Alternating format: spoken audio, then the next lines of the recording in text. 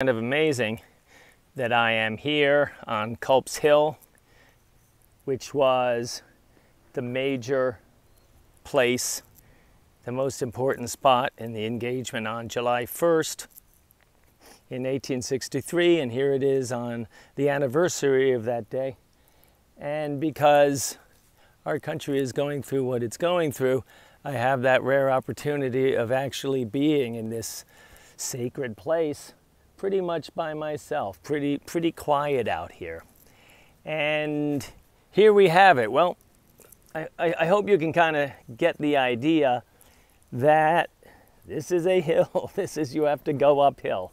So you can see here's a pathway that the people were needing to go up. Now, the Northerners, as I've told you, they're going to go through the town and they're going to go up and they're going to have some people up on this hill, but not a lot of people on this hill.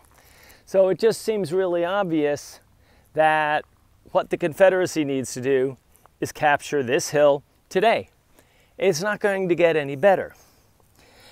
And as I discuss what happens out here, I need to discuss Dick Ewell. Now, we've already talked about Robert E. Lee and Stonewall Jackson, and the fact that Stonewall Jackson is no longer around. He was killed in Chancellorsville.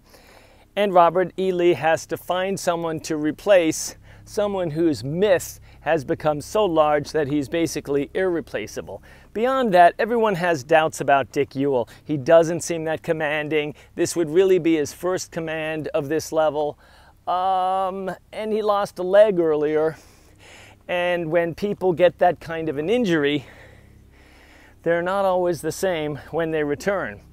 But Robert E. Lee does not have a lot of choices. So he is going to split up Stonewall's division, and he's going to give part of it to Longstreet, and he's going to give part of it to Dick Ewell. Now, he's going to give an order to Dick Ewell, and one of the problems that Dick Ewell is going to have with Lee is Lee likes to give orders that are very wishy-washy. And sometimes you have to do that in this day. Of course, you don't have a cell phone. You can't find out what's happening over at the other end of town. So you have to give the people enough independence to try to kind of react to the situation. But Robert E. Lee seems particularly deficient in just giving a direct order. He's got this kind of southern thing about him where he doesn't want to seem too bossy to people. He wants to be gentlemanly.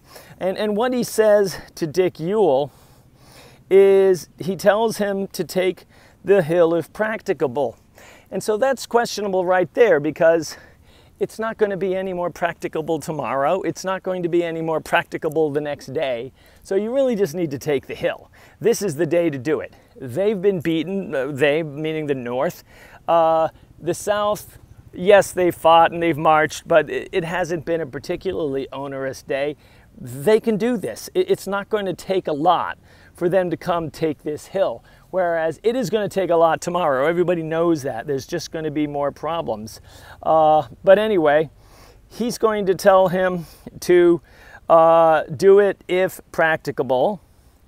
And he's even going to say, you know, what it says specifically, carry the hill occupied by the enemy if he found it practicable, but to avoid a general engagement until the arrival of other divisions of the army. So, all right, avoid engagement and do it if practicable. In other words, basically do it if there's nobody up here. If there's any people up here, then wait around for other people. That's what the order sounds like to me. That's what it sounds like to Dick Ewell. Now, Dick Ewell sends James Powers Smith to Seminary Ridge to say he's going to make an attack on Cemetery Hill if supported from Lee's side of the field. But Lee tells him that they're not going to be able to do that. There's no other people to send over to help. So, here's Ewell looking at Culp's Hill, and he sees that it's 800 yards to the east, but higher, and it appears to be empty.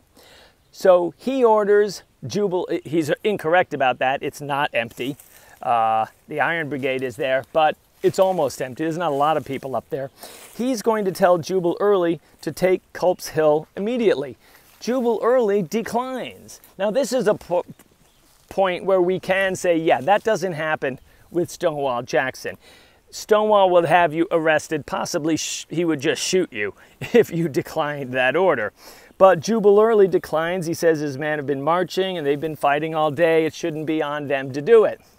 Well, instead of ordering Early to do this, take this, what they think is an empty hill, he assigns the job to Johnson's division, whenever that might show up. And they don't show up for a long time. Basically, it all gets forgotten.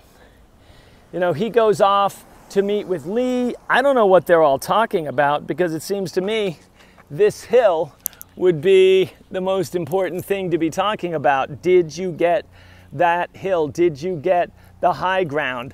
But at the end of this meeting, it's almost like they're kind of reminded. He goes back to check to see if it's done. He's told, no, you know what? Nobody did it. We forgot, or the guy didn't do there, or there were some people. And basically, we get to the end of the night, and the North has this hill. And you can hear them sawing and doing things and building entrenchments and getting ready. And everybody knows that it's going to take so many people. So many people are going to have to die on July 2nd, on the 2nd of July, on the second day of the battle. So many people are going to die because they didn't go ahead and take the hill on the first day when they really had their best opportunity to do so.